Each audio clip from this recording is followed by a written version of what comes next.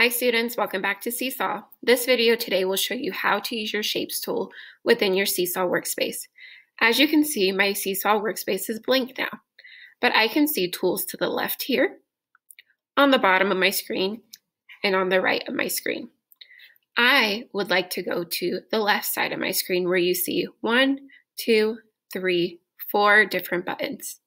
The button I need to choose is the button here that shows 3 dots. Let's click there. Once I click here, you can see 3 more buttons appear. 1, 2, 3. In order to access your shapes, you want to click on the first button here labeled Shapes. You'll see a picture of a star. Once you click here, all of your shapes will pop up below on the bottom of your screen. You can scroll down to access all of the different shapes that are provided. As you can see, we have arrows, lines, hearts, stars, speech and thought bubbles, circles, triangles, rectangles, squares, and other shapes. Some of the other shapes that we can go over are these here. These are a ones cube, a tens block, and a 100ths block. Those will be helpful when you're learning math.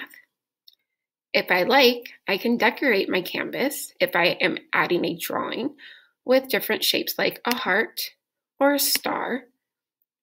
I can create a box to write within using a rectangle or a square. There are endless possibilities with your shapes.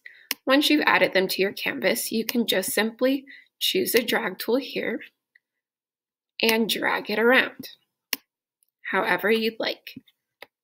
You can also click on a shape that you've created and change the color. Once it's clicked, you'll see this square around it, and you can drag your colors bar here to figure out which shape it is that you'd like to give to your shape, which color.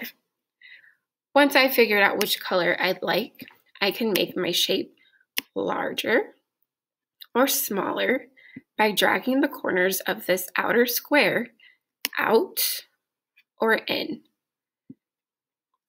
These are how you can access the different shapes within your Seesaw workspace and also manipulate them to make them bigger, smaller, or also to change the color of your shapes. Have fun!